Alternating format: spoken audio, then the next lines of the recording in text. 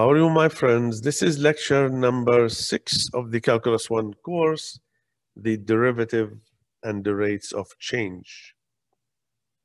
In the objectives of this lecture, we see the derivative of a function, the 4-step process to find the derivative, which is very, very important, differentiation of quadratic functions, differential notation for the derivative, the average and instantaneous rates of change, velocity and acceleration, and the vertical motion. Now we start directly with the derivative of a function. It will be f prime of x. It will be the limit of f of x plus h minus f of x divided by h as h goes to 0. Now to find the derivative, follow the 4 steps. Easy. Write the definition of the derivative, which is this one here, the yellow. Find expressions for f of x plus h, and then also f of x is given. Simplify the result here, all this, by algebraic methods, and then find the limit. So the derivative as a slope predictor. If we have a curve, and we need a tangent line at a point A, f of A. So the slope of this tangent line will be the m. And then we can use the famous formula for the equation of a line, y minus y1 is equal m x minus x1.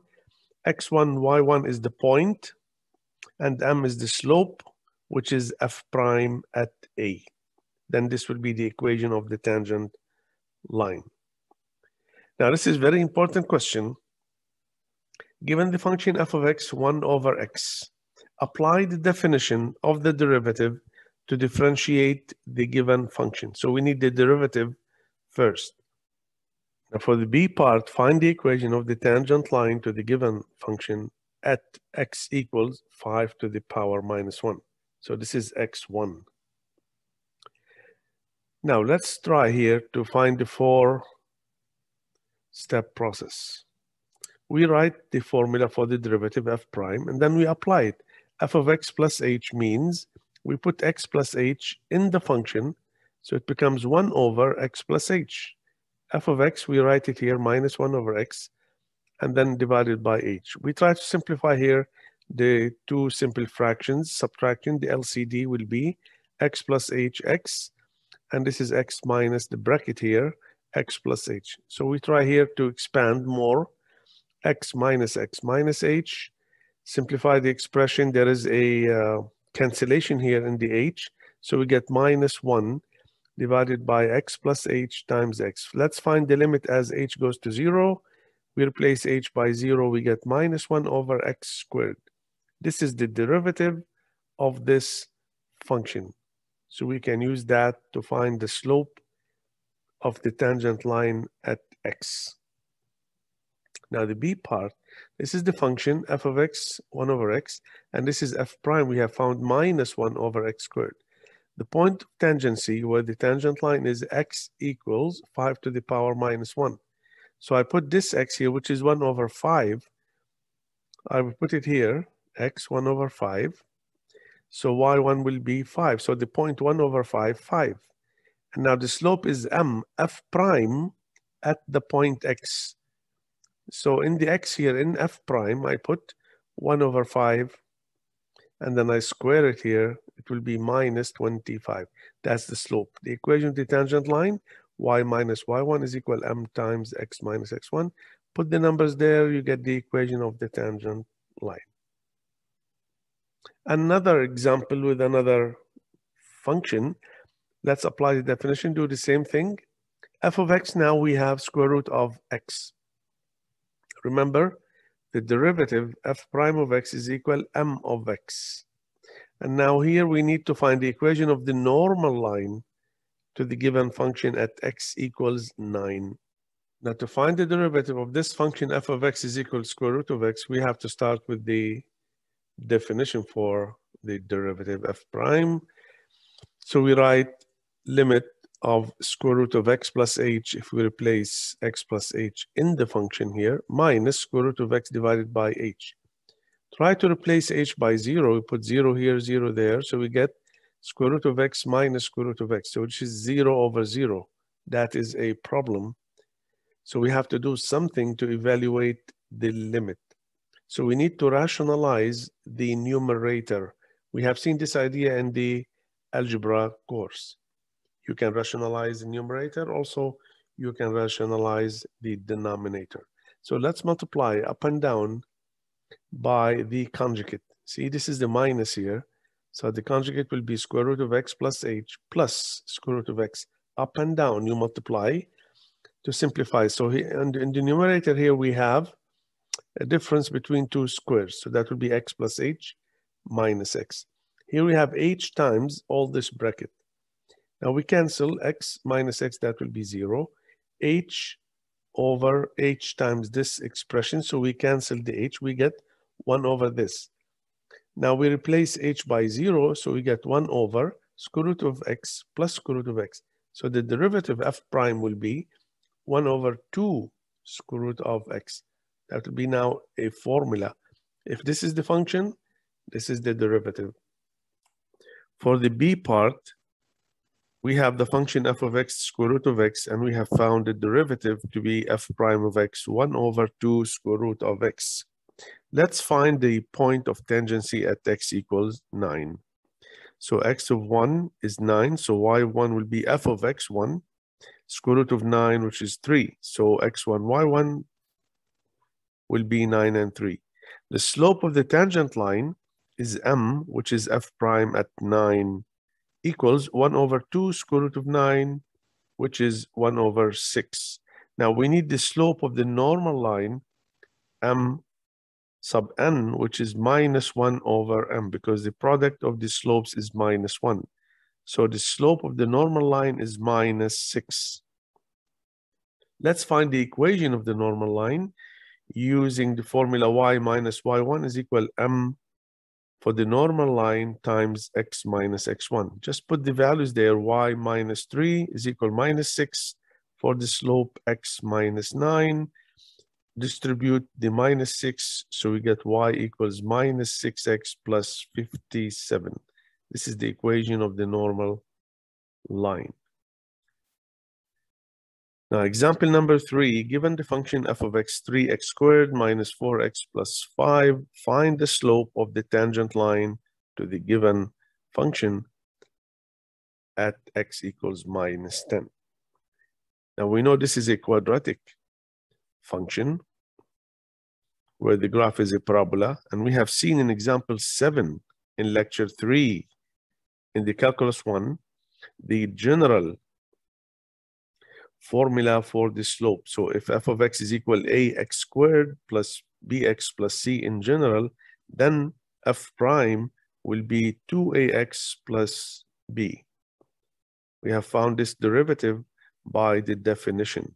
So a is the coefficient of x squared, b is the coefficient of the x, and x itself is the given minus 10. So we find the slope, which is f prime at minus 10, which is 2 times 3 times minus 10, and the b by itself is minus 4.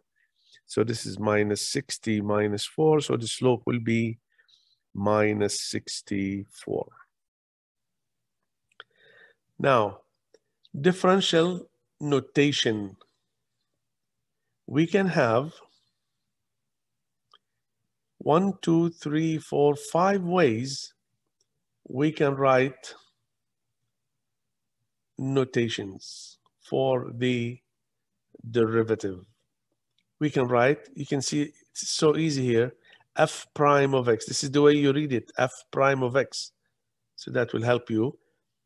F prime of x, this is the way we read it. This is y prime, which is the same meaning.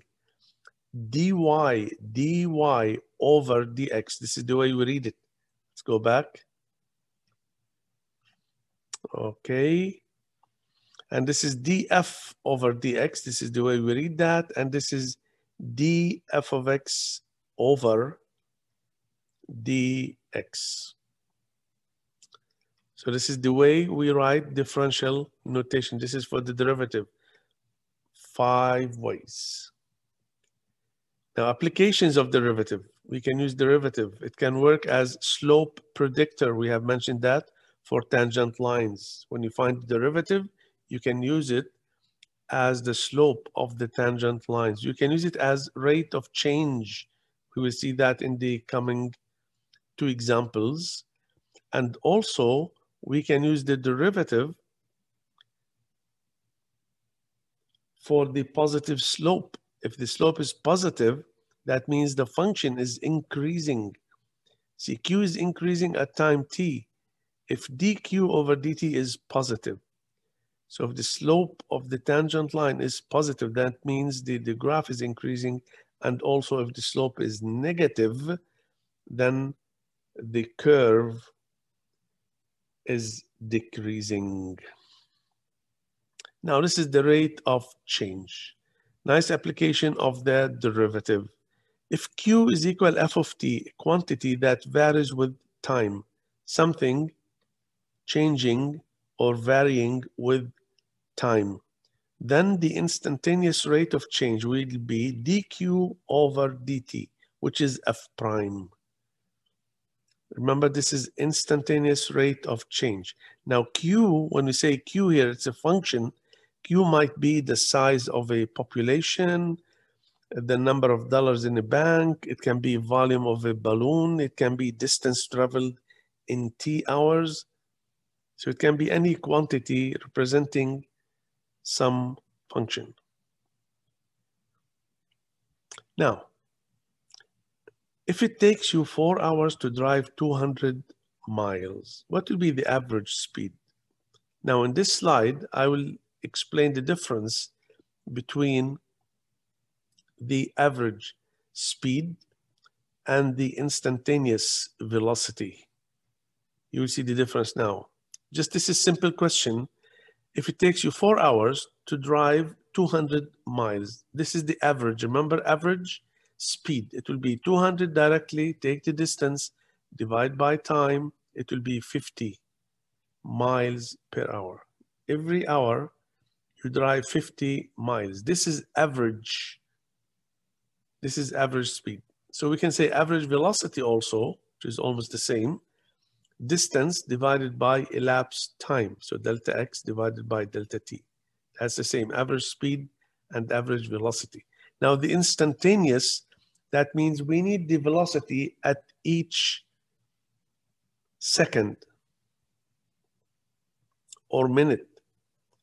At each time we need.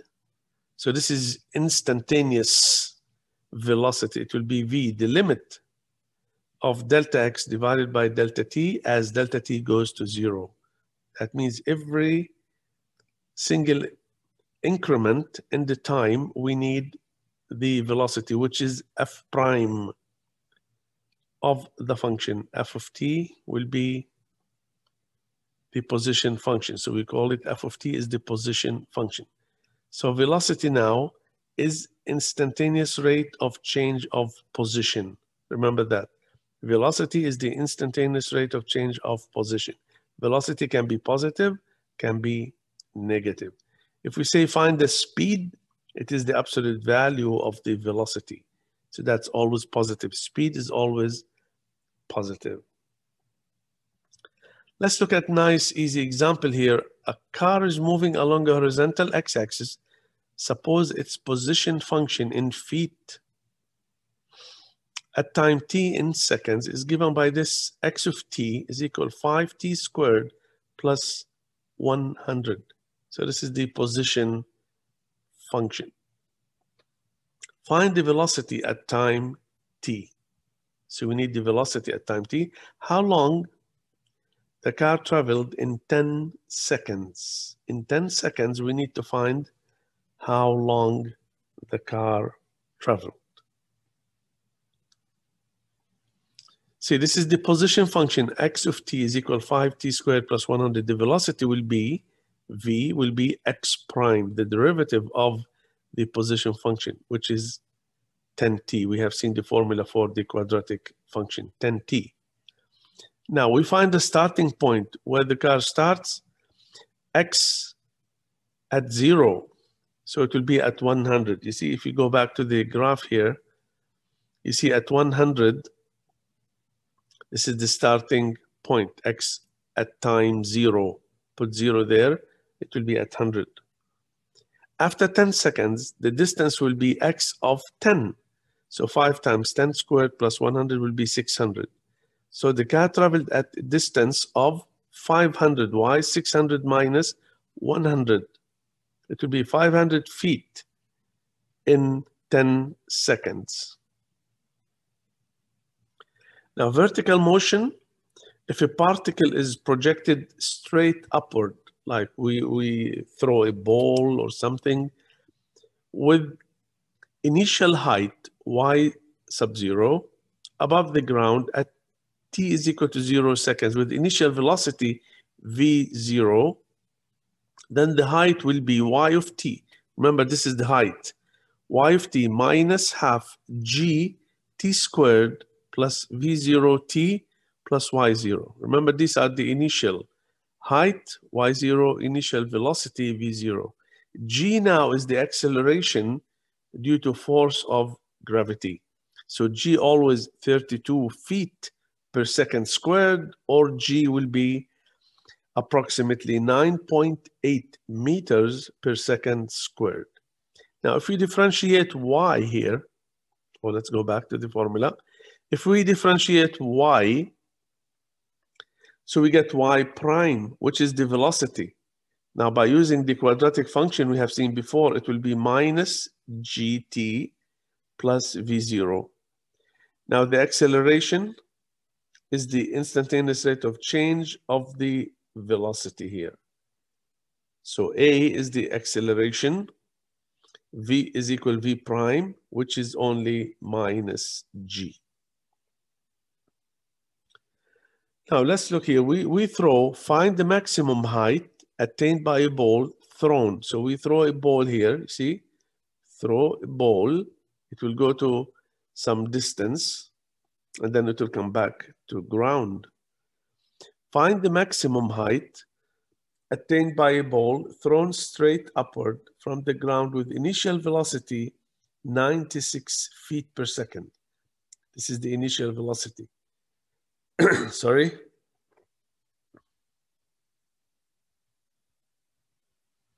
Now let's look at example 6. We have here two parts.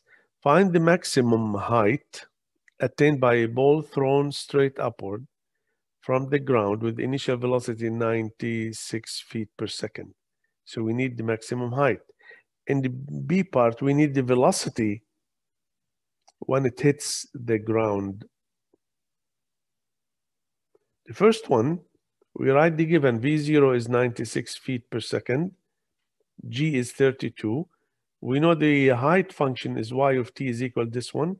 And the velocity is the derivative of this y prime minus gt plus v0. Put the numbers here. So the v, the velocity at time t will be minus 32t plus 96. Now the important part here is to know that at maximum height, the velocity is 0. So I take the velocity here and make it 0. Then I find the time it will take to reach the maximum height. So t will be 96 divided by 32, which is 3 seconds. Now to find y max, put all these numbers in the height function. Y of t, which will give you y max, 144 feet. Now the second one, here we need the velocity when the ball hits the ground. So this will be y0. There is no height at all. So y is 0. So I take the y function, y of t, put it equal to 0, and find the time. So it takes here 6 seconds. Then v impact will be v velocity at time 6. So I take the velocity here, minus 32 times 6 plus 96 is v0. It will be minus 96 feet per second. Always check the playlist, please. Calculus 1 solved questions. There are many questions there to help you understand the lectures more. This is the end of lecture number 6 of the Calculus 1 course. Thank you for watching. If you like the video, you can subscribe and share it with your friends. I hope I can see you in another video with another topic. Thank you guys for listening.